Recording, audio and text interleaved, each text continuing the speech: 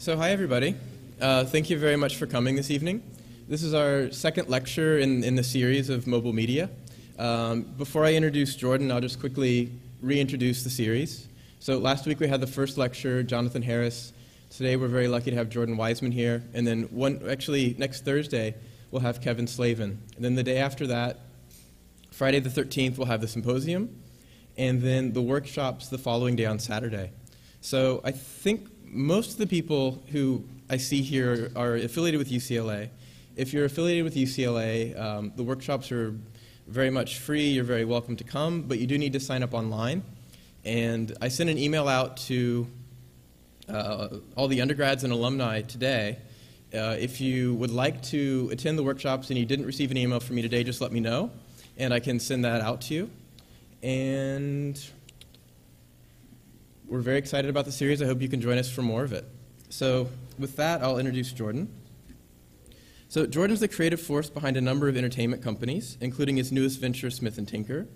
He's previously led FASA Corporation, which focused on role-playing games, Virtual World Entertainment, which focused on networked virtual reality entertainment, which was acquired by the Disney family, FASA Interactive, which focused on PC games, including the MechWarrior franchise, which was acquired by Microsoft, and WizKids, which was collectible games acquired by Topps, and then also 42 Entertainment, which focused on alternative reality gaming. He has an amazing, broad experience, and it's very exciting to have him here to introduce us to many of these different areas.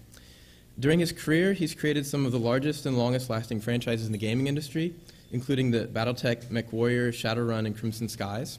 I know from talking to a lot of you today that many of you are big fans of some of those series, and probably are here for that reason.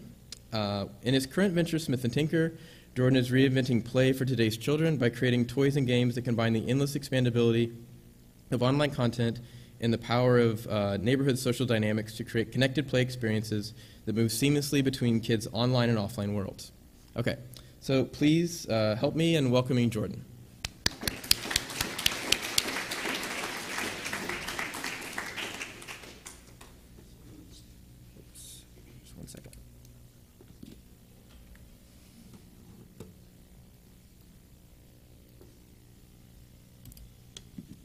Thank you, Casey. Good evening. Based upon some earlier discussions today, I'm going to jump around through a couple different presentations, so it's likely going to be disjointed and hopefully will make some sense. Through a couple different ideas. What we'll do is start with maybe what I typically start with, which is kind of world building, trying to think about how to put characters and gameplay and the world into a context that I can then build a larger structure for a transmedia kind of experience. And then bop around to kind of some of those past experiences and what they tie together. What is transmedia? Well, recently a pretty abused term. When I first started using this term about, I guess, 2001-ish, what I viewed it as is a story which really gets told across a large number of media simultaneously and woven together into one. So it's not what you would call kind of a multimedia, where you're taking a same story and telling it in different mediums, like a book to a movie, to a video game. It's telling one story that is built on top of this platform that uses lots of media simultaneously and weaves them all together into one story format. To me, ultimately, the goal of that is to kind of shatter that fourth wall, an old theater term, that invisible wall that separates the actors from the audience is kind of the fourth wall of that box, the proscenium, and shattering that, giving you a much more intimate connection between the audience and the characters, the drama itself. And so the goal of for me of transmedia was to do that, was to really bring you into the worlds of the characters and bring the characters into your world. As Casey mentioned, I'm really old. I've made games for a long time, and some of the ones, these go back for a while, and I'll cover some of these things going forward. I've also, I love telling stories. To me, games are just a medium of telling stories and creating socialization around those stories and interacting with them. But ultimately, to me, I'm just a big story guy, and so even my game universes, MechWarrior, Shadowrun, and so on, there's 300 novels that we've done in those stories, and And then I realized, I can probably not have to make a game out of every story. So I started writing stories that aren't games. And Kathy's book and those series, which I'll talk about a little bit more, are examples of those. So the Smith and Tinker byline, which got read there, is a whole bunch of marketing phrases all thrown into one sentence. What does it really mean? It's kind of, for me, an observation that's distressing, and that I wanted to try to, in some small way, maybe reverse. We being this industry 25 years ago, started looking at it at saying, wow, how could we increase the amount of socialization that we can do with each other? Because we can't always be at each other's houses. So we started building these, in the beginning, very rudimentary ways of communicating from household to household in a networked entertainment. Well, that's come along really far. It's come along so far that there are so many incentives for us to socialize via wire that there's actually a pretty big disincentive to socializing personally now. And we see this with kids all the time. A mom was in Chicago, was a friend of mine, was complaining about how, she wasn't really complaining, she was commenting about how her son goes to soccer practice, kids play soccer, and then they have like 3 hours between the practice and the game. Now, when I was a kid, you would just hang out with each other during those periods. You'd play a game, you'd do something together. Well, they want to play a game, but the only games they really want to play are at home. So the kids all split up. They all go to their relative homes, reconnect virtually online to play, and then actually get back together physically later. Because the games that they can play at the table don't give them all the benefits of the games they can play online. They don't have, this character which they can keep evolving and making cooler. They're not giving the badges and the rewards and all the accolades that go along with making accomplishments inside of this larger social circle online. So we've built all of these incentives for online play. And the, I think, unintended side effect is we've now basically told kids, well, don't bother sitting at the same table together because there's nothing cool to do there. Go home, separate yourselves. That's the only place to do cool stuff. So I wanted to try to bring some of that together. And Smith and Tinker, the goal of it is to bring some of those dynamics back to the tabletop and do that in a way that has what you do at the table face-to-face, actual person-to-person socialization. The games you play there enhance what you do online. And what you do online enhances what you do face-to-face. So you get a full kind of virtuous circle of gameplay. And that's what we're trying to approach in Smith and Tinker. And I'll walk through that. So back to the kind of worlds. Why build a world rather than just write a script or a linear one? I always believe that if you're just making a movie or you're really just writing a book, you can really just write a linear story. There's no reason actually you have to go about and spend a lot of work doing a huge amount of world building if you know you're just doing one thing. But if you're hoping to do something that you can like live in for a long time, tell lots of stories in, write lots of novels in, hopefully make multiple movies in, then you're better off to really spend time up front to really think about what that larger world context is. My method for doing that is to do what I do best, which is be a child. As my mom said, if I ever grow up, we're all out of business. And so I go back to what did I do when I was a kid. I really think that the fantasies we played with as a child, they're inside of us. They're locked up, and they're like treasured little gems. And when we find things that touch on those in a more sophisticated way, but still touch on those core fantasies, we respond very positively to them. So in terms of creating those fictional universes, I go back and just try to find some core fantasies to work from and then find interesting twists on those. So, these are boy franchises. Knights in shining armor, lots of boys play with that. Big tanks, being a powerful, knight, a powerful kind of person of royalty, are all what MechWarrior is all about, right? It's basically I'm going to take my knight in shining armor. I'm going to make the armor 30 foot tall so I can go step on my high school. But when I get out of the mech, I'm still nobility, right? I still have that kind of personal power, and I think that's the idea again taking. And then what was the tank about? The tank about is the relationship between the man and the machine, and the kind of world that it's set in. I mean, BattleTech MechWarrior is literally a total ripoff of the Roman successor states I love history. I steal history all the time. And it's the Roman successor states set in a World War II type of setting where the tanks walk. And that, at the bottom line, is all, it's what it really is. That's the energy underneath there. And basing it on that historical setting meant that I really knew where my story was going. I knew what kind of characters I could have and how to have them all feed with each other. Key thing that is when you're creating a world, now that you got your core fantasy helps you guide to what you want your protagonist to be. Create a world that would create your protagonist. And so that's, kind of a thing that a lot of people miss. And so you end up with very weird protagonists and settings which would never evolve them. So I'm going to kind of flip through this because there's more than we want to get into. You want to make sure that your protagonist is constantly employed, so create a political situation that would constantly require why your protagonist is there. And then steal liberally from history. And make sure that you tell stories that, I always say real science is not actually really hard, and the less you have to make up, the better. For instance, again, another kind of example from my background, combining two fantasies together, a fighter pilot and a pirate is, what Crimson Skies was all about, right? Take fantasies that are out there, people already have touchstones to them, and get to them. So I think I'm going to click over to a different one.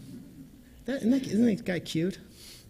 He's called TikTok, and he's from Wizard of Oz. Wizard of Oz actually was 7 books, because just like I was talking about, when you create a good world, you can milk it forever, and Baum milked it forever. We only know one book because only one was made into the big movie, but the other 7 were all bestsellers in his day. And in book 2, he created this character, which was one of the first Western mentions of a autonomous, sentient, robotic type character called TikTok. And in the story, TikTok is created by Smith and Tinker, which is where the company name comes from. So,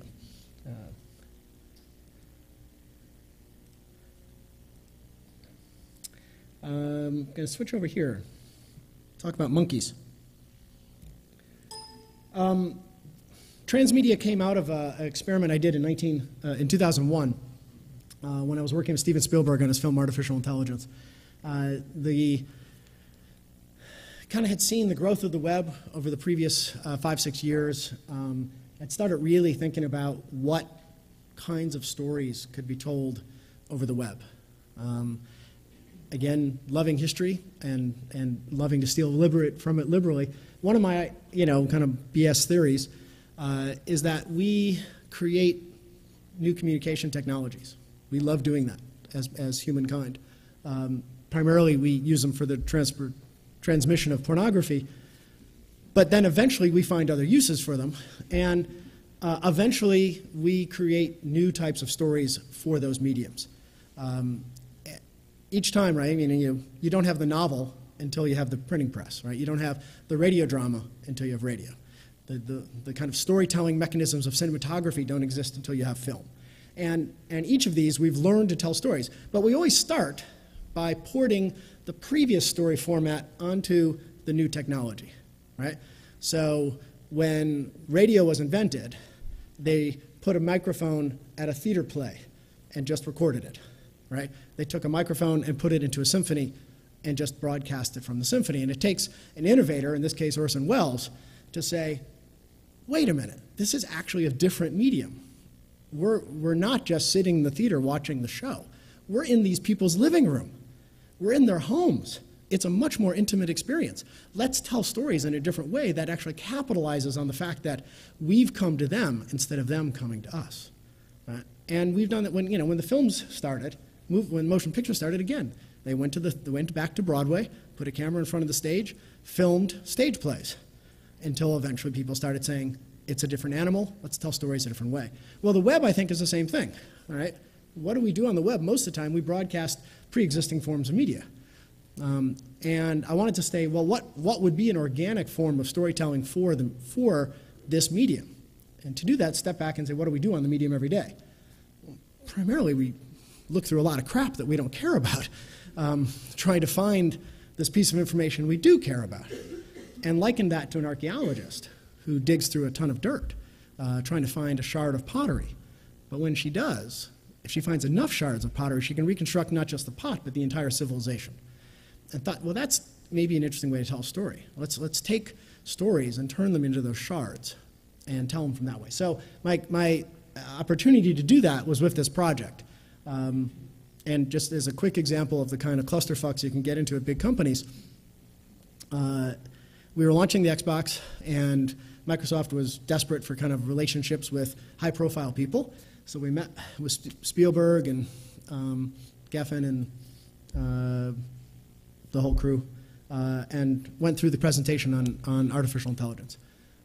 And afterwards, my boss and my boss's boss said, well, what do you think? I said, it could be a really good film, but no one's walking out of it going, God, can't wait to play the game. So I don't think it's a great license for us. Yeah. And they said, yeah, okay, makes sense. And a week later came back and told me that they had paid such a big advance that I had to make 6 games based upon this very emotional movie of a son desperate for a mother's love. Just the kind of stuff 1835 males are really into.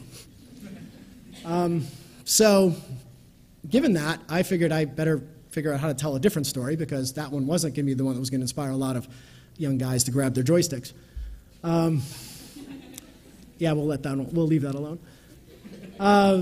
So that very personal story was set against a background that was very fascinating, right? and had the kind of conflict. And if you step back from the mother-son story and looked at it in the larger context of what I thought he was really saying, right? To me, it was a story that we have repeated as humanity time after time, which is we have conveniently defined what is human for our own benefit, right? We have, on the basis of race or religion, conveniently excluded large numbers of our own population to say, well, they're not human, thus it's okay to exploit them, right? And that's really, to me, what the movie was about, just putting a different context on it, right? But indeed, regardless of what they're made out of, if they think, if they emote, if they're human, regardless of what they're made out of, we have to treat them as humans. But that concept of defining humanity is one that has real tension and has real conflict and goes through all our entire history. So putting the movie in that context, I was able then to create a timeline of this story, of this newest race, fighting for its independence, for its recognition as being part of the human race. And we then were able to tell stories, set the games at different points along that journey of that conflict. So that was all good and fine and good. But now we needed a way to tell that story, tell that background story that these games were now going to be set against. And that's where I took this concept of how to tell, been messing around with the ideas of how to tell stories on the web, and said, hey, it's a perfectly good excuse to experiment with this. So we put that together with the goal to raise awareness for that story and these Xbox games. And it worked really well. We got about 3 million people to actively participate in the game, over 10 times what our wildest hopes were, and generated about 350 million exposures through the extended media for the film and the games. By the way, the games of which were never made. The film came out, we were about 3/4 of the way through the games being made, and the film bombed here domestically. Did reasonably well in Japan, and okay in Europe, but bombed here. And so all the games were canceled. So the games never came out after all that. What was interesting in the, and again, just kind of Hollywood story.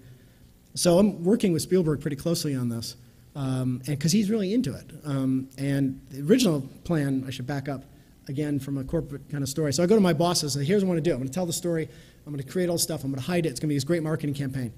And so the guy, my boss's boss, who comes out of marketing, says, so let me get this straight. You're going to spend a lot of money. You're going to create a huge amount of content. You're going to hide it all around the world. And you're going to tell no one that any of it exists. I said, yep, it's great, huh? And he says, you're fucking crazy. That's not marketing. That's anti-marketing. That's insane. I'm not paying for it. I said, okay. And then I went and did it anyway by going to Warner Brothers. Actually, I sat down with Spielberg and Kathleen Kennedy and talked to them about it. And they didn't care about the marketing. They just love experimenting with storytelling, and so they were excited about it from that point. We got Warner Brothers to pay for half of it. I told them if they paid for half, Microsoft would pay for the other half, which of course was an outright lie. But figured if it worked on the first half, then Microsoft would jump on the bandwagon and they pay for the second half, which is what happened. And I figured, I didn't need the job that much if it didn't work. So really, it was kind of three legs: the transmedia storytelling, the distributed narrative, and the hive mind. That this whole concept was hung on, and I'll just walk through what those mean. So ARGs, this kind of transmedia, the idea is that it really uses the entire network of your life as a way of telling stories.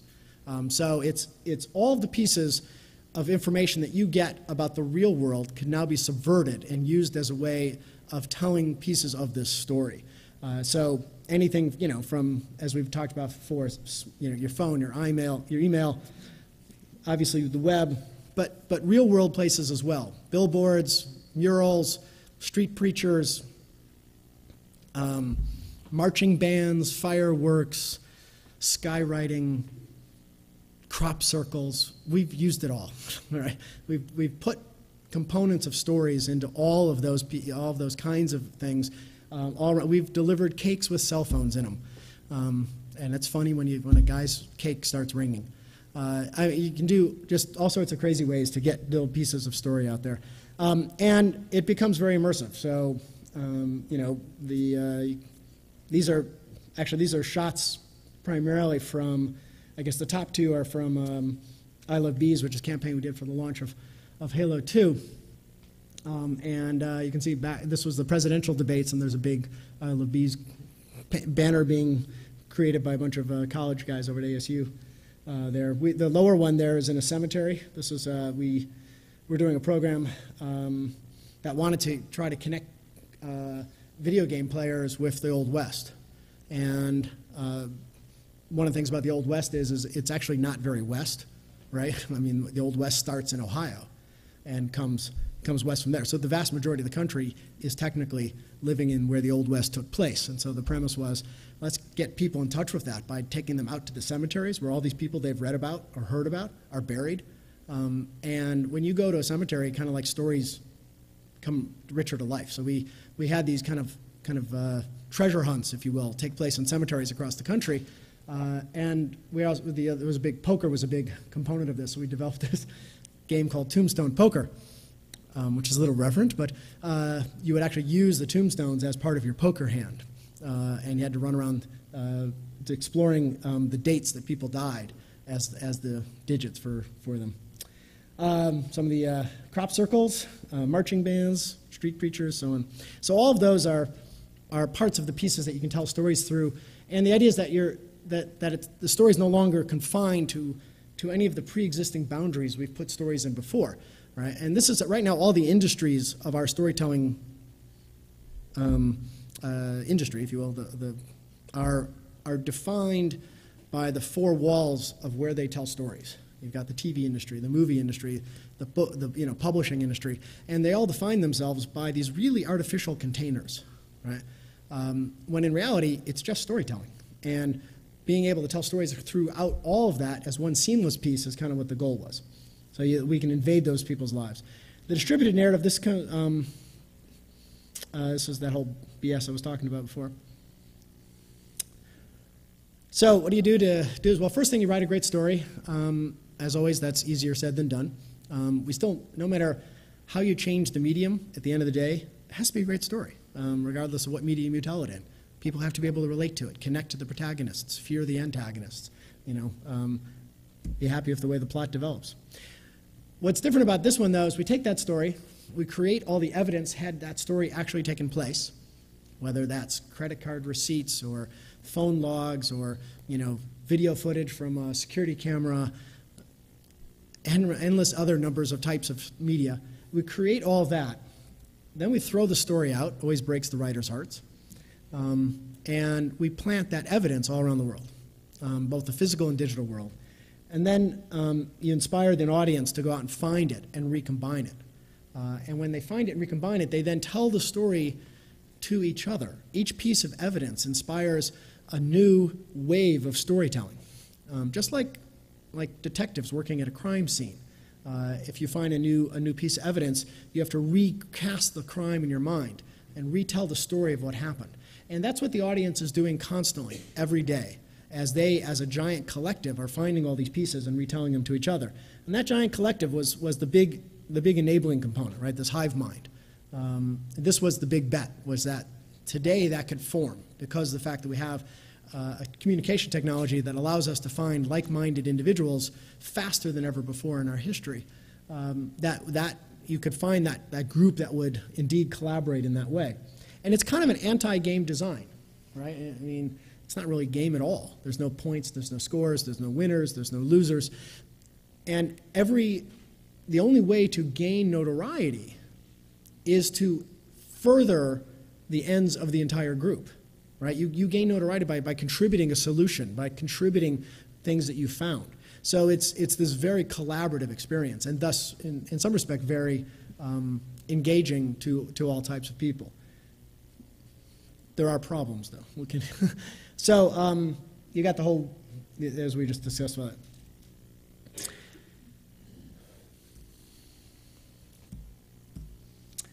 To me, a lot of gaming is all about this kind of concept of opportunity of local fame. We thrive off of recognition. It's probably our greatest strength and greatest weakness as a species. And back in the early days, when we did the first network games in the mid-'80s, and long before you could do them at home, we were building these custom entertainment centers, these virtual world centers. That was the most interesting thing to see, is that the notoriety that people gained from their accomplishments was vastly more important than any prize you could put on the table, right? And so that was everything I've designed since then always tries to take that into account, trying to create that opportunity. Here, most of the time, it's infamy that you're really gaining, right? If it's a competitive game, you gain notoriety at the cost to someone else, right? Because you're going up, they're going down. And here the goal was, how can we do that where no one goes down, right? Where it's everything you do contributes to you, but also to the entire gang. So we did some kind of BS math. We were hoping for 250,000 people. Kind of figured if go 2 or 3 degrees of separation, that they would have as a group access to every skill base and knowledge base on the planet. So again, completely counter to all the years of training for me and my team, the goal was not to make something solvable. The goal was to make something impossible, on the premise that this group, with the connectivity that was now afforded them by the web, would be able to solve the impossible. We thought it would take them a while to do it. Trick was, when you have 3 million people, you need 0 degrees of separation. So not only can they solve anything, but they could solve anything instantly. They had completely unlimited everything, unlimited time, technology, organization, access. They could do and did anything, right? We would do a photo shoot in an alley somewhere here in LA, right? And we would post, and those photos would be discovered as part of the clues in what they would do. Not only would they look at the photos and analyze the photos, they would work from that to find the location. They would then scout to send people to the location who would take their own photographs of the location we shot in, on the premise that we might have left something behind, right? Because we had designed this thing with no borders, right? The idea that there was just no end to where this could go, they took that completely literally, right? When they started, the first thing they do, right, they look at where all the websites are registered, and we had registered all the websites in fake names, right? The term puppet master, which is what's being called the guys who design these games now, came from the fact that we had registered all of the websites in the name of famous puppeteers, because the whole AI story is really kind of a retelling of Pinocchio. We figured that was kind of fun. Well, there was one website not even used that one of our guys had not shaved his name off of. And so they found him, they found his house, they staked his house out. We basically told him he wasn't allowed to come into work because we didn't want them, because at the time no one knew who was making it. And so we wanted to keep that secret. So the guy was basically under house arrest for like 2 weeks. Wasn't allowed to go. And we were just like, it was MIT was speaking, had a symposium on real artificial intelligence, and we gave one of the speakers there a business card to leave behind on the podium. And one side was in English, the other, and the back side was in a dialect of Indian spoken in Bangalore only. We just wanted to see what would happen, right? 2 hours after the conference was over, that business card was scanned online, and 2 hours afterward, players in India translated it. And so 4 hours after that speaker left the podium, that clue was completely discovered. So they literally could solve anything at any point. And we figured, all right, well, then we have to slow them down because they were consuming everything we created way too fast. So we created this concept where, after jumping through all these incredible hurdles, which took them 10 minutes, they got to the site where they had to figure out, on one side you entered a character's name, on the other side you entered an emotional state, and you would get something about that character and that emotional state, a video, audio clip, a written clip, whatever. But you can only do it one per day, per user. So we figured this will slow them down. No, didn't slow them down at all. They sent out a message to all the players and said, don't enter anything. And they organized a group to go off and research emotional states. That group came back, whatever, an hour later, said, here's 47 emotional states. And then they assigned character and emotional states to each of the players. So they organized, or just instantly on their own, a way to then take that database apart in a matter of hours. Right? So there was really literally nothing they couldn't accomplish. And I can go on for hours and hours about that. So as a whole, this hive mind is the closest I've seen to God on earth. I mean, it's just inspiring what they're able to accomplish. But it also has its weaknesses, because that kind of experience, that alternate reality game experience, is like a concert. It interrupts your life. You have to go to it. And being there at Woodstock, yeah, I mean, you're really into it. It changes your life. I mean, we had dozens of weddings that came out of each of these big alternate reality games, because you really get into the community, you get into each other, it really has a big impact. It also has no replay value. It's like, listening to the album from Woodstock is just, 1/100th of what it is to be there. Well, ARGs are even worse.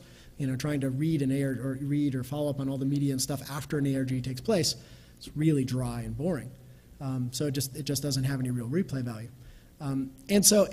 You pretty much literally have to give up your life and attend to it. And it's a pyramidal kind of scheme in terms of the way that the audience works out. The small, group of people at the top of the pyramid perform the Herculean feats, right? They go answer payphones in the middle of, hurricanes, and they, will do all sorts of amazing feats, which really becomes the entertainment to the large number of people down at the bottom, right? Because the large number of people at the bottom tune in casually to catch up on the story and to watch what these crazy people at the top of the pyramid are doing.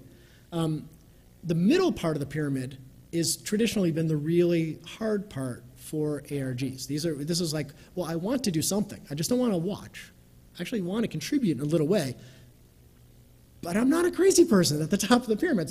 So what do I do? And traditionally you would try by, we'll make some easy puzzles. Well, that doesn't work because the guys at the top chew those out in 10 seconds, and they've still left nothing for the people who want to be more casually involved. I think we started to get some of this right with a campaign we did for The Dark Knight, and where basically I came up with the idea that where you had to do something that was really easy to do but required a huge number of people individually to do it. And so in this case it was they wanted to reveal a picture of Joker before like some fan did it. They wanted to reveal it in a cool way. And so we had dropped about a dozen playing cards from playing decks with a Joker on it, and a website written on it, on the floor of comic shops across the country. Literally just 12 cards. That's all it took. And so people pick those up, they go home, they type in the URL, and they see a picture of the character Harvey Dent with Joker's scrawling on it and a place to enter your email address. And if you enter your email address, you get an email from the Joker, and it's dark and it's twisted, and it gives you an X and a Y coordinate and a link. You hit the link, it takes you back to what looks like exactly the same picture you came from, only instead of the place to enter your email, there's now a place to enter the X and Y coordinate. And when you do that, 1 pixel of Harvey Dent changes to a pixel of Joker. But you have to have a unique email address for every single pixel. So yeah, they could go out and make a lot of email addresses, and that top of the pyramid started to do that, but they realized it's going to be much more efficient if they then act as the people who go out and gather a huge audience to go and do this. And so it really became something which was a very low carrying weight for each individual, but they all felt like they contributed. Now, of course, the guys on top of the pyramid can't leave it at that. They have to come up with something crazy to do. So they started writing algorithms that were predicting what it was going to look like when finished, right? So you had several different algorithms predicting what the image was going to look like. But they, even if that requirement of a huge number of people, it took less than 24 hours for them to propagate that out and change the entire image over to one of Joker and reveal it. So after I was done with the first one with the Beast for AI, I wanted to then switch the audience size, go from millions of people to one person. And could we adopt these kinds of transmedia components to a much more intimate experience, which is to me, kind of what the reading of a novel has always been. It's on your time, it's at your place, it's on your schedule. I could do it now, or I could do it 100 years from now. If it's a good book, you're still going to want to pick it up and read it. So the idea was to take it. We have this case. It was a girl's journal, an 18-year-old girl who the book starts with her being dumped by her boyfriend, and she's pissed off about that. And he says he's a little too old for her, which is true. He's like about 150 years too old for her, being immortal. And you discover this through reading the book, but the book comes packaged with all of these ancillary materials, about 35 kind of actually real feeling artifacts that you can spread across your kitchen table. And there are photographs and drawings and birth certificates and Chinese menus and driver's licenses and all that stuff. And then lots of marginalia that goes around as she's an artist, sketching all throughout the book. And the goal was to have those pieces take the story beyond the covers of the book into the world of the reader. So there is, beyond these artifacts that are newspaper articles and everything else that are on your kitchen table, there's about a dozen phone numbers there and websites. And if you call the phone number, you'll hear the outgoing message of the character. And if you've read carefully, you'll know their incoming message code, so you can hack their voicemail and listen to all their incoming messages. And same is true on the website. You can go out the websites and start to find websites. So like, you've got one of this Chinese fortune teller website. And if it says enter your birthday for, your fortune. And if you enter your birthday, you get a fun little fortune. But if you enter characters' birthdays, you get really telling fortunes that really give you. So each of these are simple little solvable puzzles for an individual. But they start to break down that world. And listening to a Chinese hitman on the phone is a lot more impactful than reading that section in the book. But yet we didn't want to do it where it's kind of like, well, read chapter 1, now make this phone call. All right? Instead, we left that totally separate pieces. So you can just read the book all the way through, and if you're done, you're done.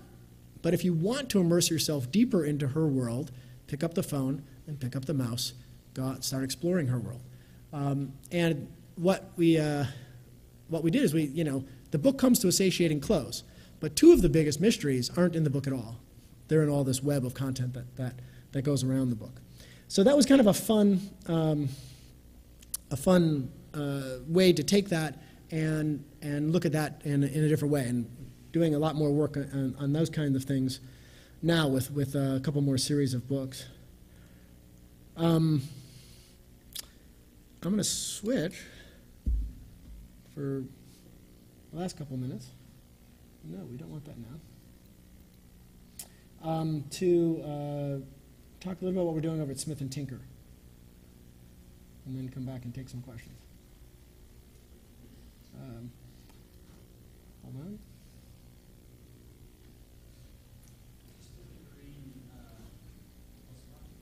Okay. There we go.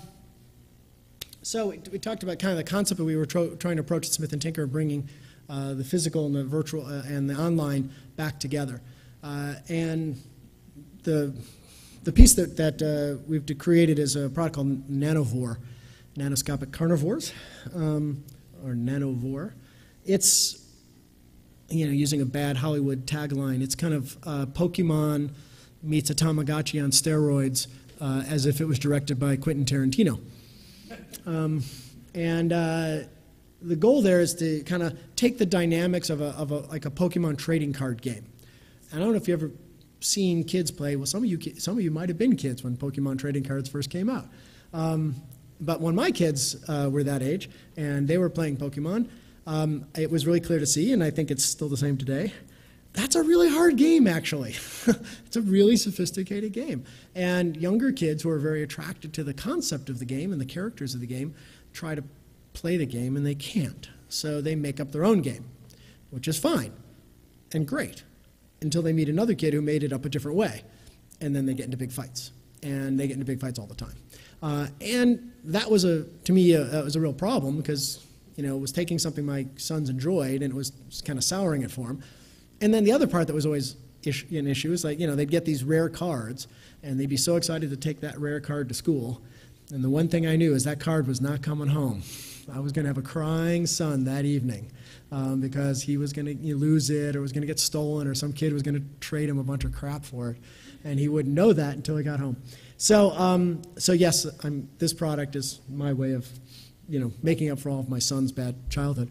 And by doing that, the goal there is to try to create this as a virtual trading card kind of dynamic that lets the kids have actually even more strategy than you would have available to you in the Pokemon kind of card game environment, but without those problems, and primarily also a way of getting kids back at the tabletop. So I'm actually going to play a TV ad, which I'll apologize ahead for doing so. And by the way, whenever you make a kids TV ad, by law, you have to hire this tacky announcer guy, and it's like in every network contract. So it has a tacky announcer guy. You are not going to believe this. Lucas Nelson has discovered an online world of nanoscopic creatures, Nanovore. They live in computer chips. You can't see them. Okay, you can with this. Nanoscope, the only place to train your Nanovore with mini games and solo battle cartridges. Go head-to-head, connecting up to 4 Nanoscope handhelds for explosive action. Yes! And you can download new, more powerful Nanovore from your PC. Connect, collect, and battle. Nanovore, Nanoscope, and solo battle cartridges each sold separately. Ask your parents to go online. Nanovore.com. I gotta tell somebody. But who? But who? Gotta always end on a mystery. Actually, they don't usually, but I like ending on a mystery. So, so the idea is you have this online game, and you download, monsters, and you evolve those, train those monsters, and you fight them against friends around the world, and then you can trade with people online as well. And that's all good. That's the home-to-home, virtual kind of part. But again, the goal is I want to get kids back together physically. Well, the reason they don't normally get back together physically is because all that stuff I just described, it's really hard to do face-to-face, right? All the badges and the awards and the fact that those characters get cooler and cooler doesn't happen with a cardboard card, right? So that's where these come in, right? We download your characters through the USB, and then you go and play with friends. Now, immediately people always say, well, why don't you just do that on like a DS or, maybe on a PSP? PSP is the wrong audience, number one, and DS actually really can't handle what we're trying to do. But part of what we wanted to do was really encourage this kind of huddle dynamic, and thus that whole concept, the idea that my monsters jump across onto your screen and yours jump across onto mine, and to watch it, we've got to huddle together, really became kind of the way of modeling that playing card dynamic, right? So the premise is when I'm making my move, I have my hand of cards right here, and it's secret. I'm doing what I'm doing, and you're doing what you're doing secretly as well. And then we put our cards down on the table, and now we see what happens.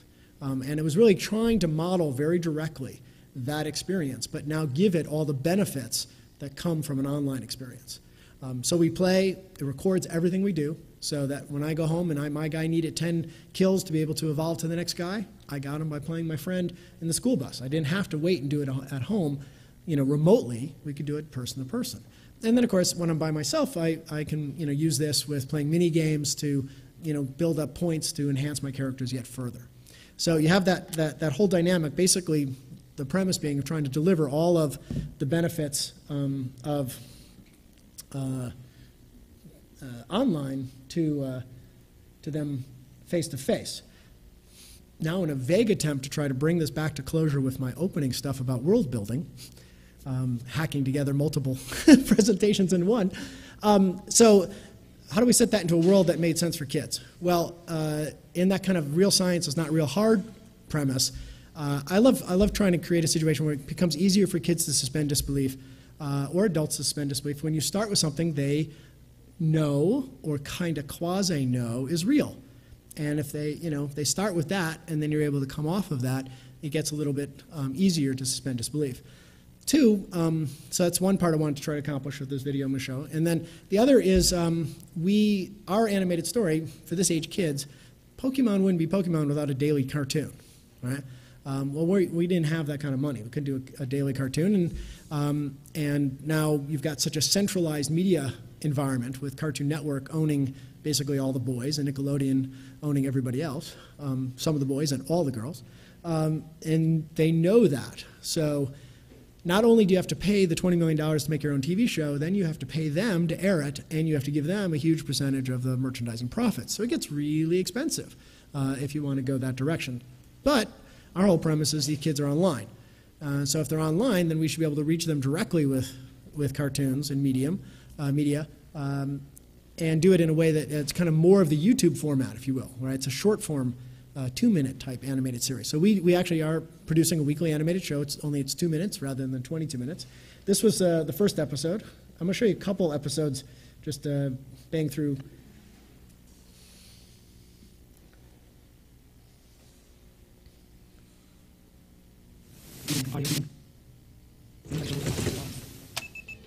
Lucas Nelson Vidlog, stardate, oh yeah, Tuesday, okay. Now, if you're watching this video, I'm either dead, missing, or I've been grounded. Either way, however you got this, and whoever you are not gonna believe this. Oh, okay, wait, back up. Before I jump straight into the crazy, a little background info. See, we just finished this extremely cool unit on dust mites at school. Now, these freaky little microscopic monstrosities live literally everywhere, like all over our skin and in our hair, on the dog. Now, in order to observe the little buggers in their natural habitat, I built this. So here's where it gets interesting. And by interesting, I mean utterly off-the-map whacked. There, did you see that? Okay, me neither. Aha! Now, what in the name of Nikolai Tesla is that thing? Well, at first I thought it was a new kind of dust mite, right? But the thing is, it's not on the computer, it's like in the computer. And when I say in, I mean not just hanging out on the motherboard or something, but actually like living in the chip. See, computer chips are made out of... Whoa! See? Now, dust mites definitely do not shoot lightning at each other, ever. Nor do they headbutt. Not even the Scottish ones. I gotta tell somebody about this, but who? Mr. Sapphire. Oh, man. Lucas! You better not be making another dumb action figure movie with my video camera. Oh!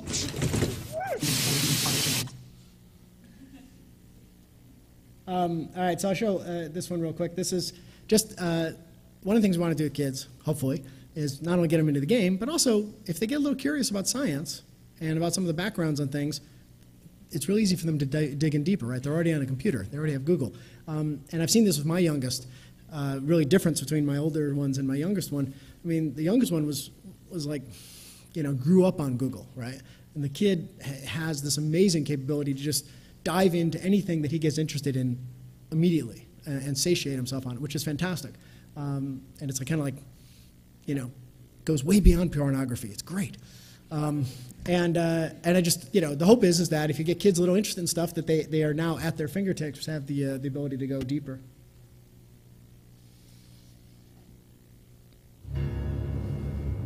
Here they go.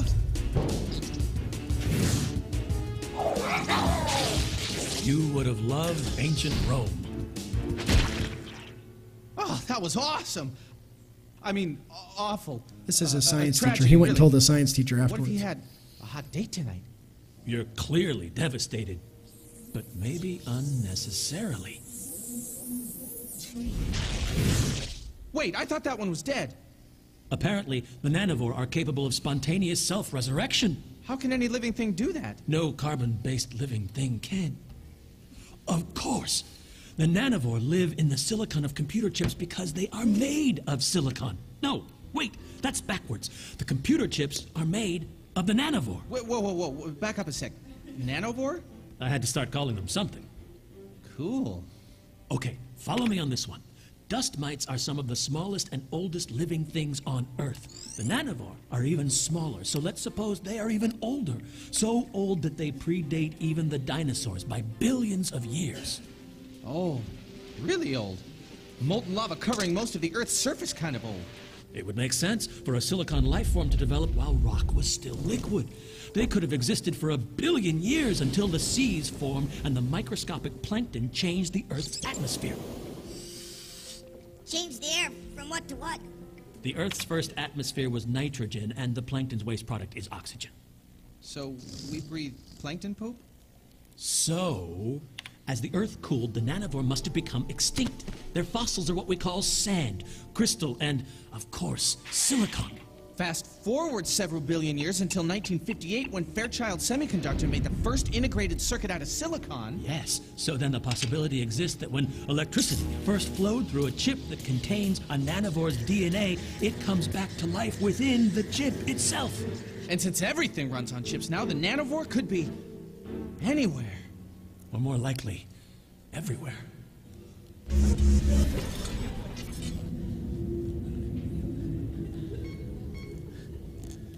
Well, we wanted to have a lot of them to be able to sell, so, you know, you got to have a universe that is rather extensive.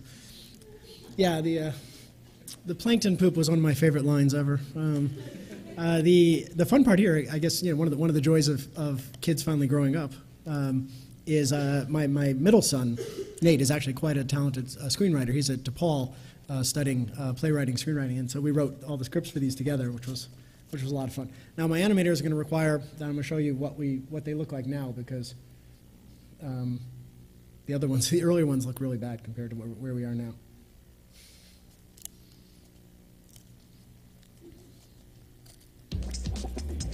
Now I know you're the battle queen.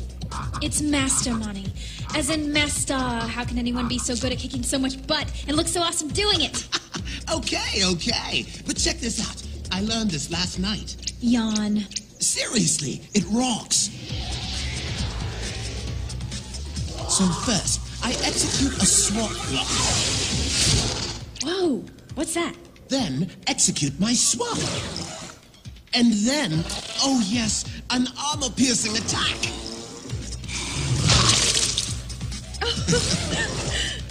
Okay, color me impressed. Like through the fire and flames on expert impressed. How'd you do that? I realized using combos makes attacks way more effective.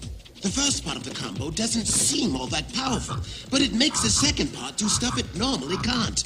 I call it a combo play. Combo play? It's a force of nature. Yeah, I kinda am. Well, damn it. What do you want? No, geek.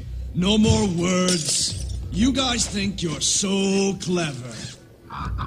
So smart. You bookworms love to make me feel stupid. Nathan tricked me the first time I tried to get your game. Then Ben chewed me out for being a moron. Well, here's a quiz question, nerd. Guess who's really tired of feeling stupid? You? Give me the freaking game, geek! Come on, man. You're out of your mind. Can't we talk about... No more words. Here comes the fun part.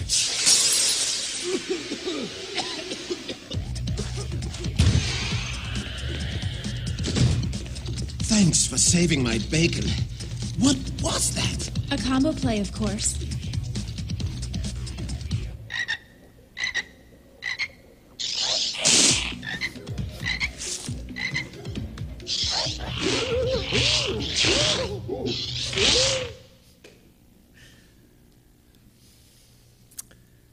All right, one short last story and then take questions. The little reference to Nikola Tesla, which you guys got. Kids rarely do, surprisingly. But some people, when people look at like the ARG stuff and ask me about, you know, that kind of elaborate, involving kind of experience used as marketing, do I think that's, overkill? And there's a whole other discussion of kind of what is marketing, what is advertising, what is content. But in terms of the phrase, is that overkill, it always takes me back to the marketing campaign that Thomas Edison used against Nikola Tesla when it was the AC versus DC battles. And this was a battle of two different electrical theories back at the turn of the century. And Edison, of course, had invented DC. Tesla came and made his DC much better, and then invented AC out on his own. The whole world uses AC power at this point. And one of the reasons is because DC power is really dangerous. High voltages of DC will zap you in a second. But Edison's marketing campaign was all about how AC power was so dangerous. And the way that he did this, he was a very innovative guy, came up with the concept of street teams. The street teams were sent around the country and would find stray cats and dogs and electrocute them in little demonstrations right in your neighborhood, showing you how dangerous AC power was. And then when that wasn't winning the battle for him, he went the next step further and convinced the New York State legislature, where he was an incredibly powerful guy, to switch their method of execution from hanging to electrocution. And he invented the electric chair using AC power, of course, specifically for them to do that, so that he could then make sure that all the headlines read, "Man electrocuted to death by AC power." So the electric chair is indeed a marketing campaign.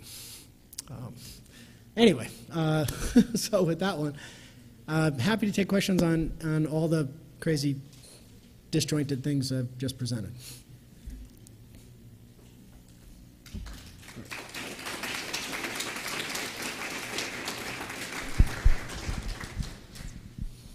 So, if you have a question, just raise your hand and Priya will come around with the microphone.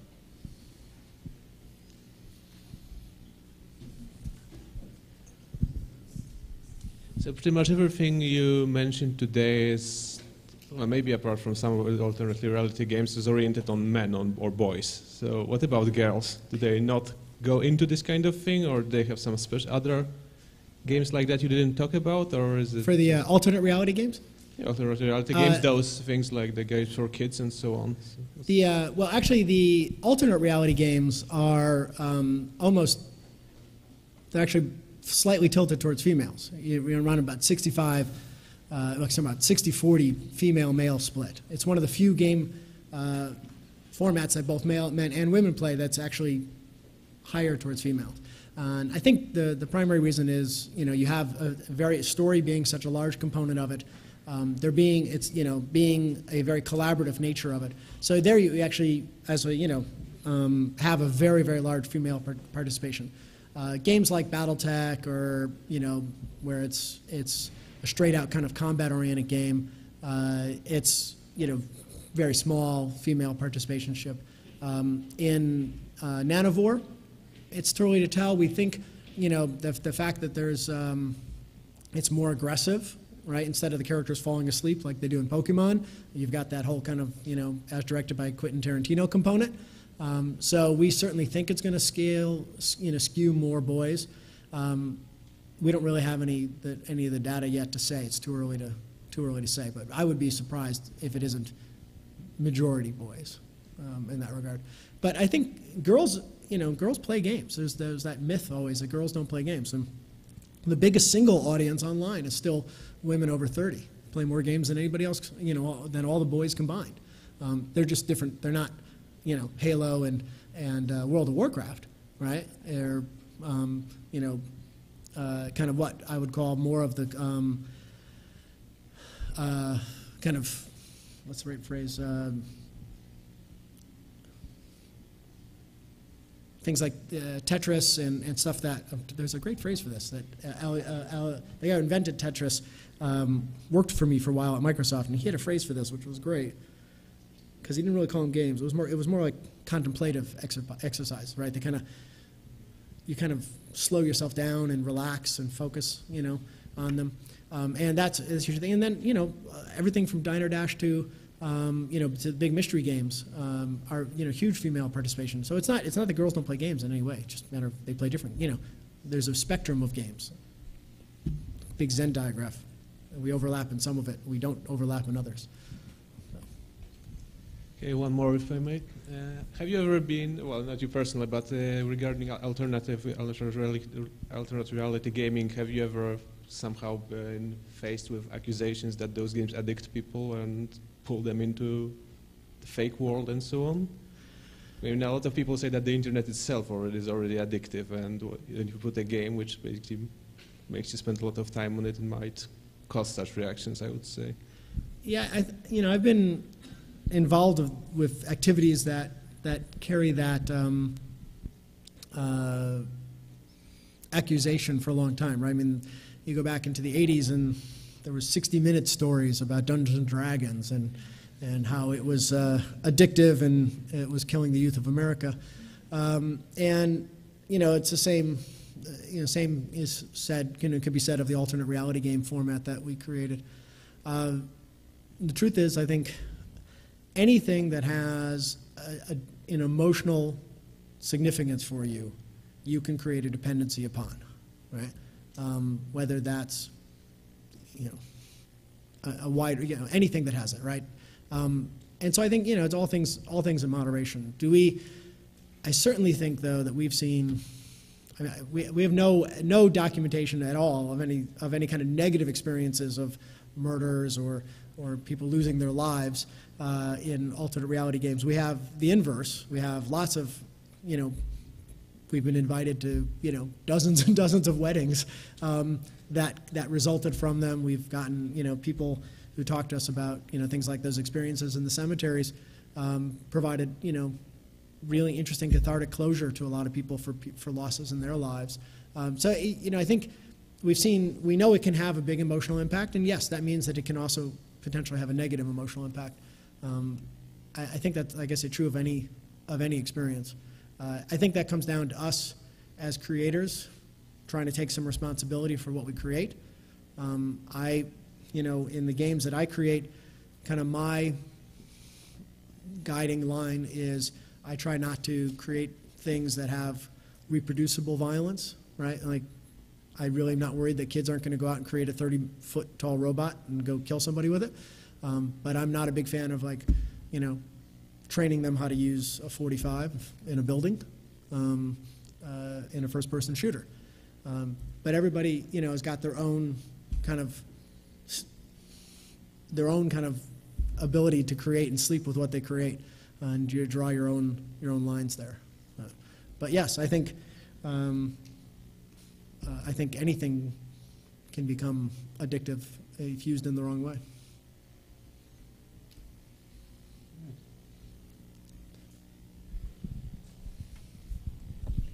Can you tell us something you've learned about social gaming as a business model that surprised you or you didn't expect you were going to find out? Wow, there's so much, because it is constantly surprising. I think beyond as a business model, beyond the things of kind of what people accomplish. Going back to the previous question, right? Addictiveness is actually a key component of a business model, right? Any kind of game that has a repeat purchase model is indeed, betting on that there's a driver for people to come back and purchase multiple times for the ability to, whether it's get better at the game, whether it's have more notoriety within the within the social environment that they've become kind of emotionally invested in. Whether it's just the completist nature, but even people who are like collecting to complete are usually not doing that in segregation, right? They want to show off their collection, right? Because that's part of what that desire to collect the whole set is about. So I think that the great strengths and weaknesses of the social gaming platform are that it indeed is about showing off to other people, right? And so it is. I always say, the traditional, quote unquote, traditional massively multiplayer online game is a bit like giant, Gold's gyms. For the most part, what you're doing there is just, pumping up and then parading around, showing off what you've accomplished to others, right? They actually are they're massively single player games in reality, for the most part. The only multiplayer part is the showing off part. The actual accomplishing things is all single player. So it's, you work out on the machine and then you preen around and show everybody. So I do think that is the biggest economic driver, the fact that you want recognition from your peers. And you will do whatever it takes to gain recognition from your peers. As we've seen in real life, unfortunately, that's when, people also do very negative things to gain recognition, right? If the game provides avenues for people to gain negative reputation, they will as well. And it's one of the things when you're designing a game, it's one of the key axes you have to think about in that regard, because they will gain notoriety any way possible, and that includes breaking your game, right?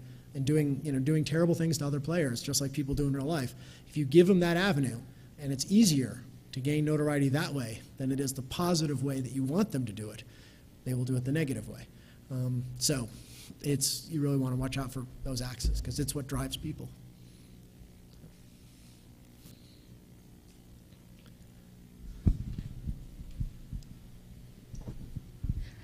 Is multicultural or cross-cultural factor one of the contents in your creation, or has it occurred to you to take the multicultural things into your creation so that through these very exciting games, the young people or the kids can know better about other cultures, or do you have many market shares in other continents or countries besides America?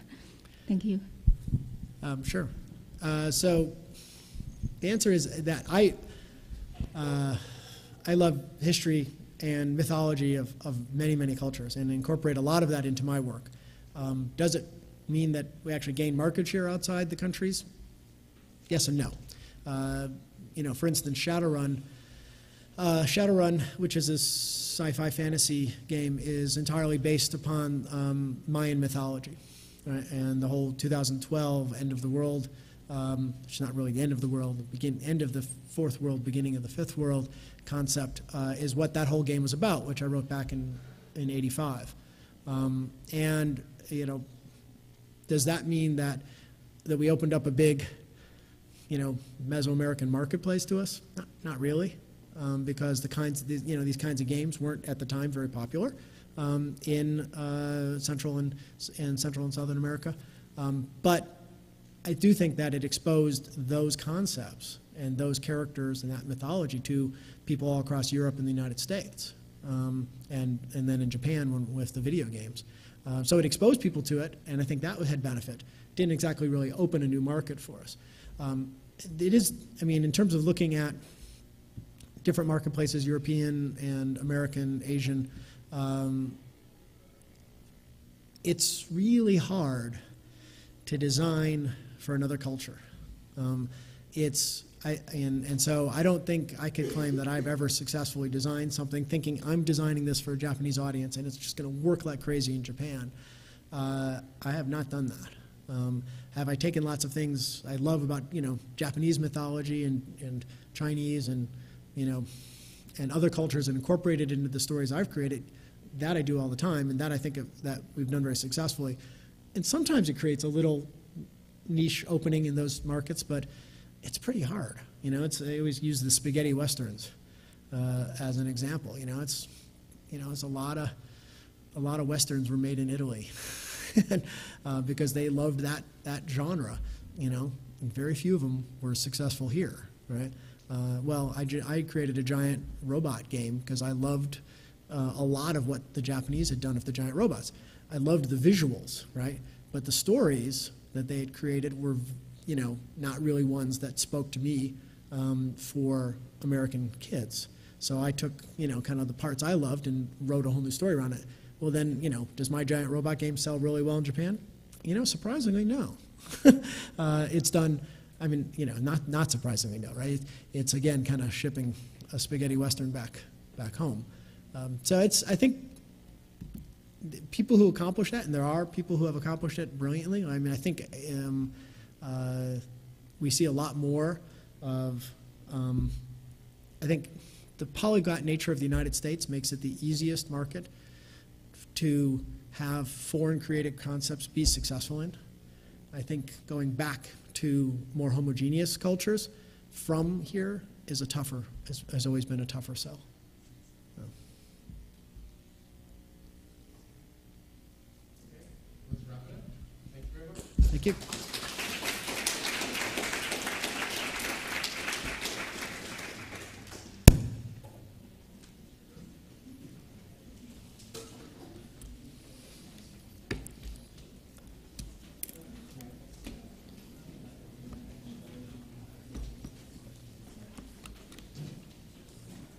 Hi.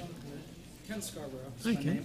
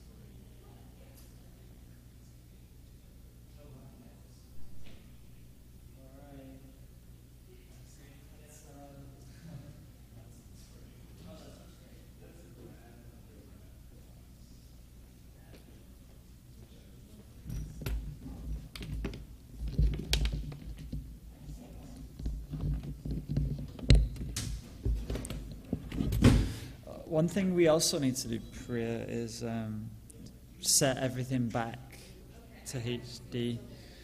Do you want me to show you how to do that? I think, well, try and figure it out. If you can't figure it out, then... I mean, isn't it, like... We scale it all down to 1024 by 768. Uh-huh.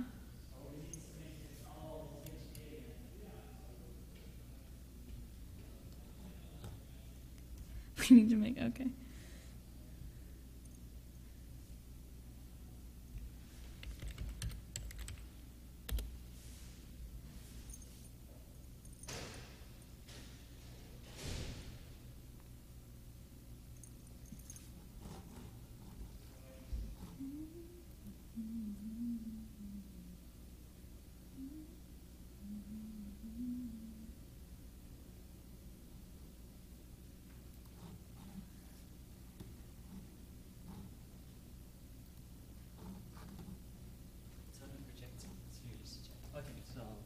I was gonna do it from.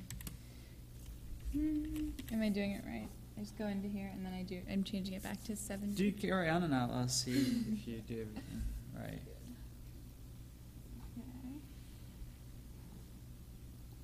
Okay. I'm gonna make you nervous again. I know. You don't make me nervous. What? The only way you can learn it really is just by troubling your way through it eventually. Okay. 1024 by 768, but there's no 70 But hertz. we need to. But remember, 1024 by 768 is the resolution we need for streaming. If we want HD, we need to go much higher. Do you remember what it is? I don't. I didn't. I write it down. I mean, oh, it's It's 1920 by 1080. 1920 by 1080. But if you look at that. You're on the HP display there. Yeah. So bear in mind. I don't know. Did I learn this? Let me write it down. You maybe haven't. Because I feel like I would have written it down. Yeah, you maybe haven't.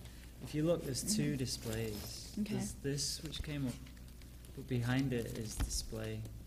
Okay. So what that's basically saying is these are the resolutions for this, the Okay. HP. It even says HP on it. Okay. And this says display rather than like Canon or whatever it is. Okay. Because it's going through that switcher, so it doesn't know what it is. Mhm. So this one, you can easily do 1920 by 1080. It's the only option at the bottom. So that's for the projector. Okay.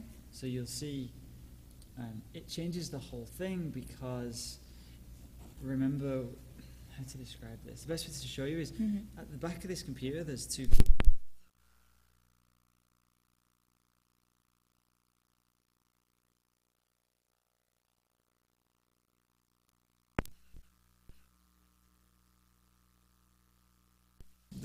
That needs to happen. In fact, I'd be curious to see how it boots up. Because well, one thing is with the computer. So you need to turn the computer. It's not in a good spot, to be honest. No, that was me leaning on it. Don't make excuses. No, I mean it isn't in a good spot. But I mean the design of this is actually to have a door on it. So I guess that's good to know. Okay, so anyway, so that's for the projector, and then the other one's just for. Well, remember that when we have two inputs coming into this. We have the one that he used then was a mirror from that switcher. It's splitting it to all our sources. But when you go up to displays and it shows you the displays and it says HP, it's referring to the fact that there's a DVI cable going in here. Okay. And do you see what yeah, I mean? I get that now. So just log in. Hey, no, that's fine.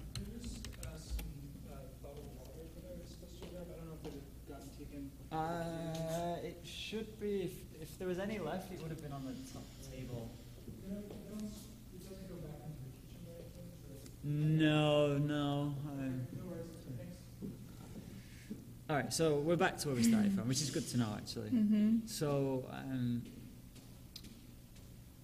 let's go back to the system preferences. Okay. So just system preferences and displays. And you did the right thing, right? The HP. Now the HP is 1920 by 1200 because it's wider. But it's still not right. So something's wrong here. Do you know what it is?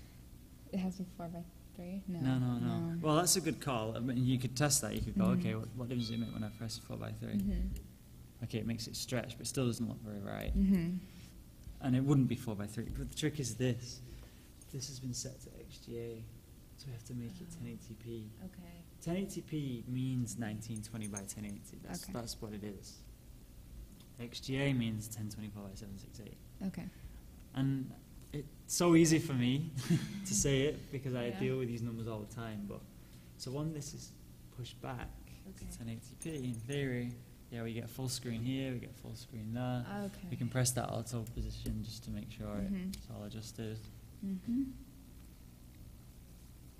Okay. So I can show you, I know you're going to go really quickly. So no, it's okay. What it's referring to is this, what you're seeing now is exactly the same as that. Okay. But if we turn mirrored displays off, okay, you'll still see that this is exactly the same as that. Yes. Now, which isn't a dual display. Have you ever done dual display on your laptop? No, I just from here. Okay, but it's saying it's the same thing. Okay. And it's because this is the same signal being split, but we have the separate computer signal is that digital DVI. Okay. And then you'll see that we have two separate displays. Okay. So that when it says HP blah blah, it's referring to, like, I'll show you, like if I change this now, it's not change. Oops. When I change it on here, okay, now I'm really confused.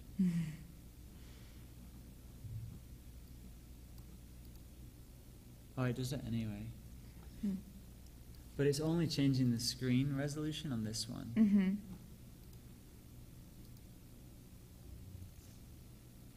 So it's always staying 1024 by 760 on that one? Because it's two signals. Okay. I don't know how to describe it to you. I think I'm getting it. Basically, the trick is you want it on the one that it was already on. Okay. And to make sure that the display one says 1920 by 1080. Okay. So sorry. So for the input, you want it on input DVI digital. No, you only use that when you need to dual screen. You know, we'll do some training. I realize you weren't at training. You know, we've finished now. Hey, 1 second. I'll be out there in 1 second. Okay. Okay. Sorry. Bye. Sorry. No. I forgot you weren't at the training. I did go over this way more detail. So let's just have some training with you and probably some extra person because I need to get someone to replace Maggie for these jobs because she doesn't want to do them anymore. And that's why you're so behind. I just realized I didn't. Sorry. Yeah. It is all I'm new. rolling over. No, you're right. It is all new to you. Yeah. But I mean, I can learn it like. Yeah, it's not very intuitive, and I can't make it more intuitive. The way that it's set up at the moment, and I can't really. I don't know, like, it's as simple as I can get it. That was pretty simple. I mean, I can tell if I studied it, then I would get it. Yeah, it's more. I'll show you the back, and it'll make more sense. Okay. All right. Awesome. See you later. Thanks for walking and.